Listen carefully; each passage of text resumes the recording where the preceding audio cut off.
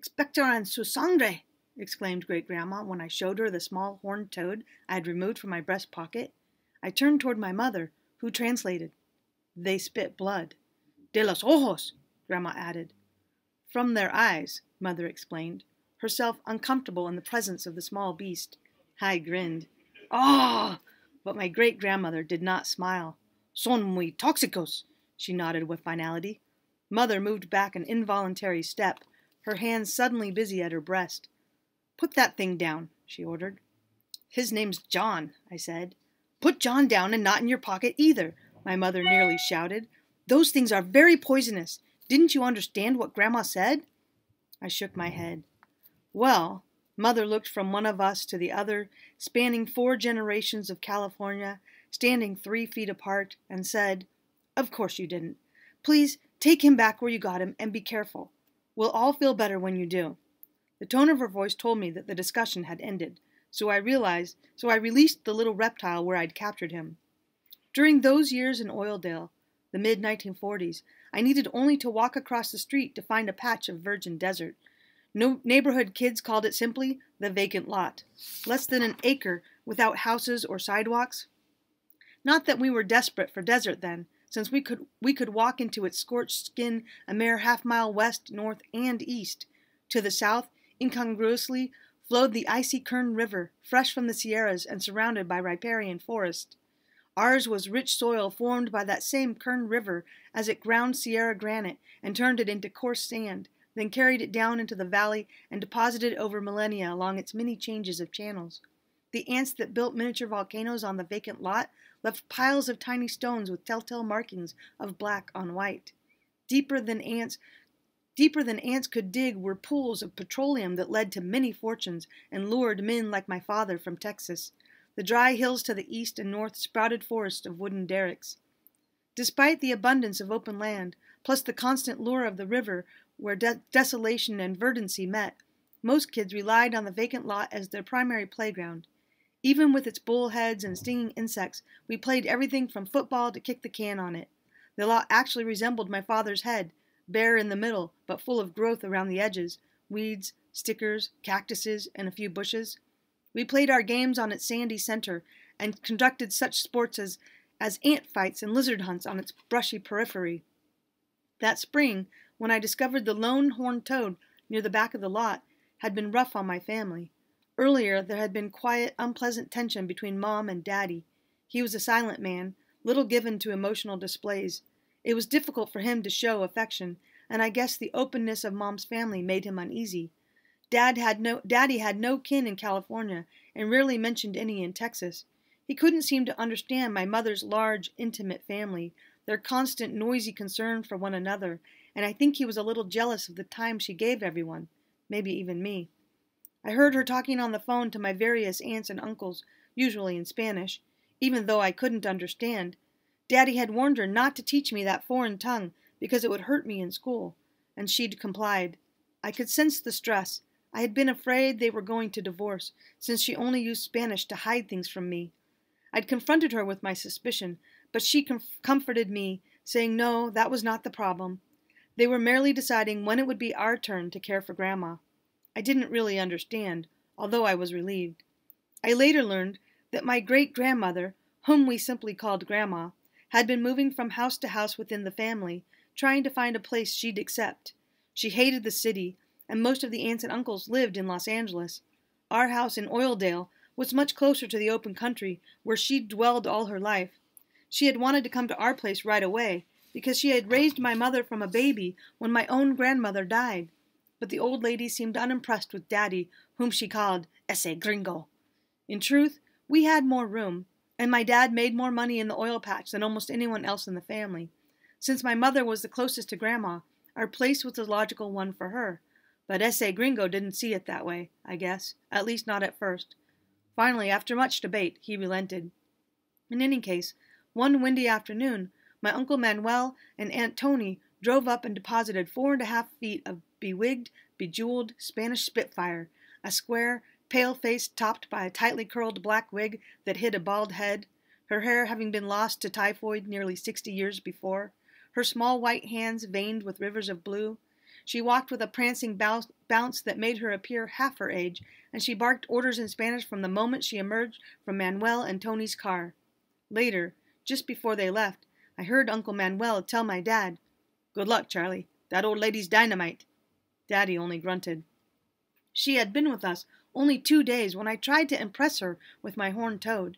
In fact, nothing I did seemed to impress her, and she referred to me as el malcriado, causing my mother to shake her head. Mom explained to me that Grandma was just old and lonely for Grandpa and uncomfortable in town. Mom told me that Grandma had lived over a half a century in the country, away from the noise, away from the clutter, away from people. She refused to accompany my mother on shopping trips or anywhere else.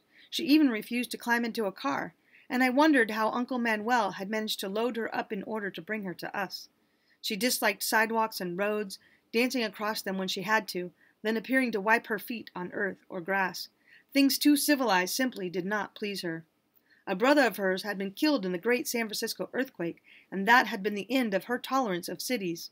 Until my great-grandfather died, they lived on a small ranch near Arroyo Cantua, north of Coalinga. Grandpa, who had come north from Sonora as a youth to work as a vaquero, had bred horses and cattle and cowboyed for other ranchers, scraping together enough of a living to raise 11 children.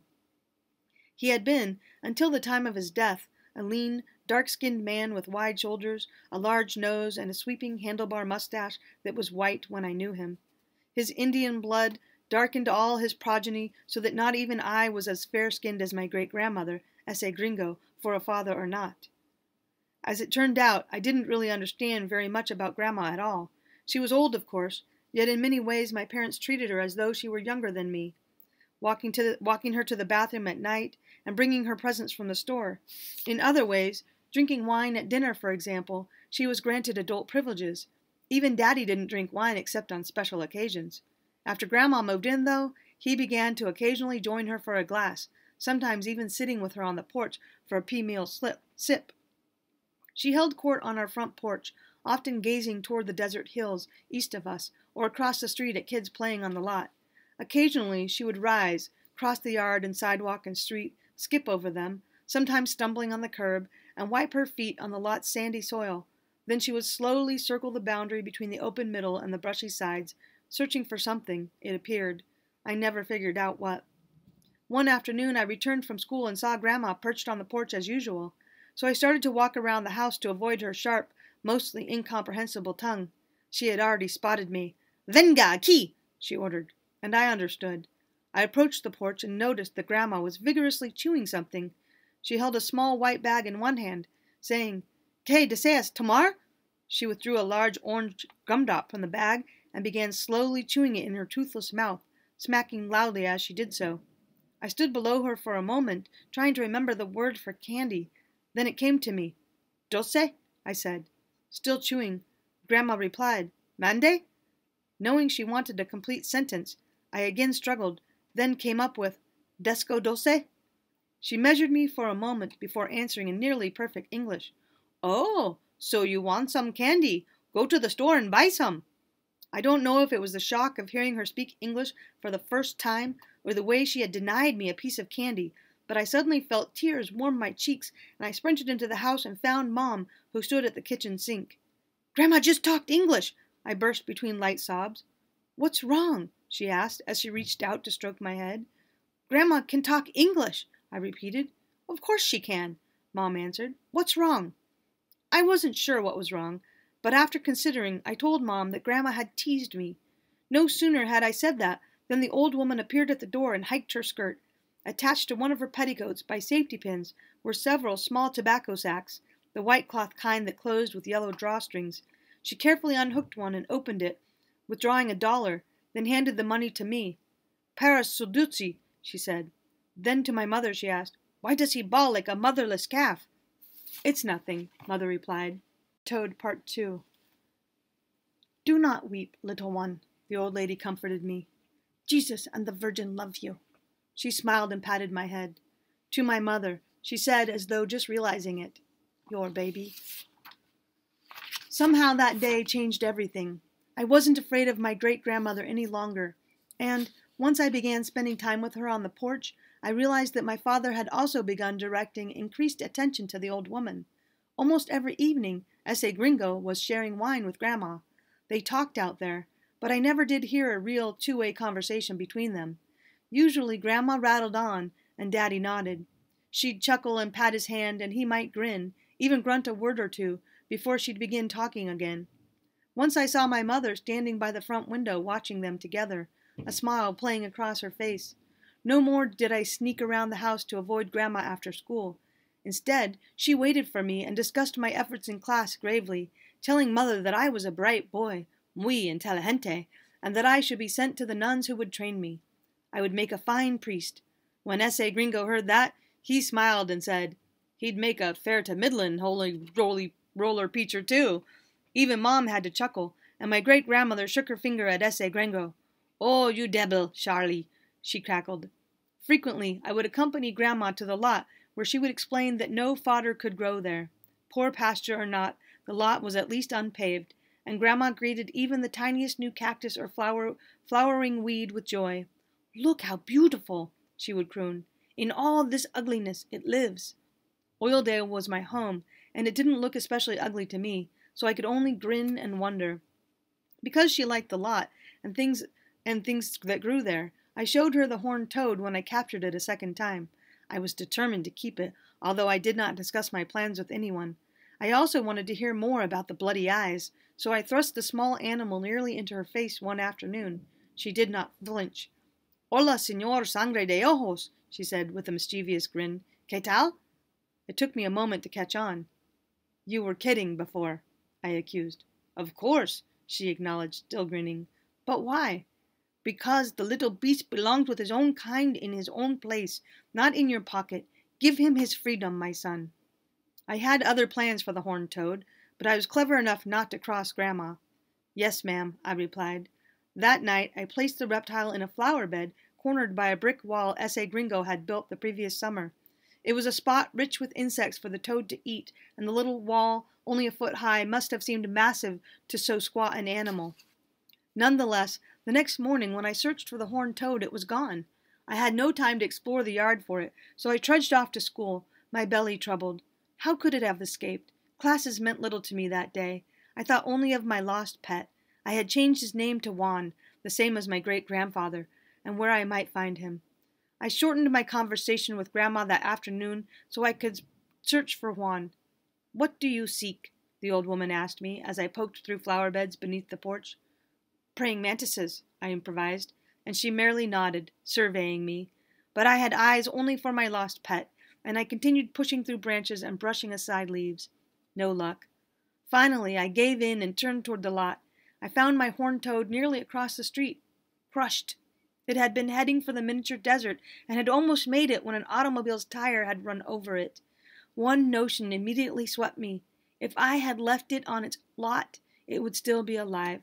I stood rooted there in the street, tears slicking my cheeks, and a car honked its horn as it passed, the driver shouting at me.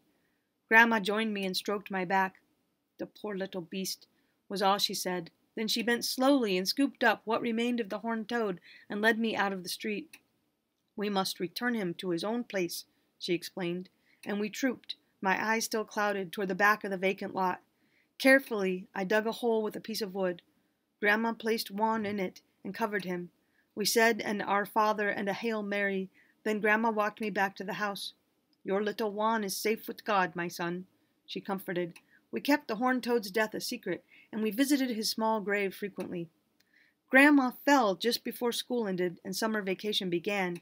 As was her habit, she had walked alone to the vacant lot, but this time, on her way back, she tripped over the curb and broke her hip. That following week, when Daddy brought her home from the hospital, she seemed to have shrunken. She sat hunched in a wheelchair on the porch, gazing with faded eyes toward the hills or at the lot, speaking rarely. She still sipped wine every evening with Daddy, and even I could tell how concerned he was about her. It got to where he'd look in on her before leaving for work every morning and again at night before turning in. And if Daddy was home, Grandma always wanted him to push her chair when she needed moving, calling, "Charlie!" until he arrived. I was tugged from sleep on the night she died by voices drumming through the walls into darkness. I couldn't understand them, but was immediately frightened by the uncommon sounds of words in the night. I struggled from bed and walked into the living room just as Daddy closed the front door and a car pulled away. Mom was sobbing softly on the couch, and Daddy walked to her, stroked her head, then noticed me. "Come here, son," he gently ordered. I walked to him, and uncharacteristically he put an arm around me. "What's wrong?" I asked, near tears myself. Mom looked up, but before she could speak, Daddy said, "Grandma died." Then he sighed heavily and stood there with his arms around his weeping wife and son. The next day my Uncle Manuel and Uncle Arnulfo, plus Aunt Chincha, arrived, and over food they discussed with my mother where Grandma should be interred. They argued that it would be too expensive to transport her body home, and besides, they could more easily visit her grave if she was buried in Bakersfield. "They have such a nice manicured grounds at the Green Lawn," Aunt Chincha pointed out.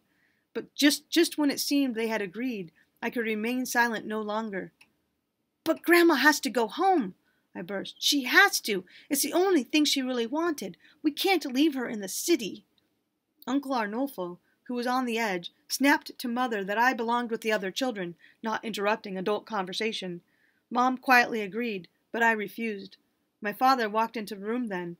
"What's wrong?" he asked. "They're going to bury Grandma in Bakersfield, Daddy. Don't let 'em, please." "Well, son, when my horny toad got killed and she helped me to bury it, she said we had to return him to his place." "Your horny toad?" Mother asked. "He got squished, and me and Grandma buried him in the lot.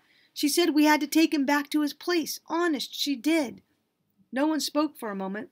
Then my father, Ese Gringo, who stood against the sink, responded. "That's right." He paused, then added, "We'll bury her." I saw a weary smile cross my mother's face. "If she wanted to go back to the ranch, then that's where we have to take her," Daddy said. I hugged him, and he, right in front of everyone, hugged back. No one argued. It seemed suddenly as though they had all wanted to do exactly what I had begged for. Grown-ups baffled me. Late that week the entire family, hundreds it seemed, gathered at the little Catholic church in Coalinga for Mass, then drove out to Arroyo Cantua and buried Grandma next to Grandpa. She rests there today. My mother, father, and I drove back to Oildale that afternoon across the scorching west side desert, through sand and tumbleweeds and heat shivers. Quiet and sad, we knew we had done our best. Mom, who usually sat next to the door in the front seat, snuggled close to Daddy, and I heard her whisper to him, "Thank you, Charlie," as she kissed his cheek. Daddy squeezed her, hesitated as if to clear his throat, then answered, "When you're family, you take care of your own."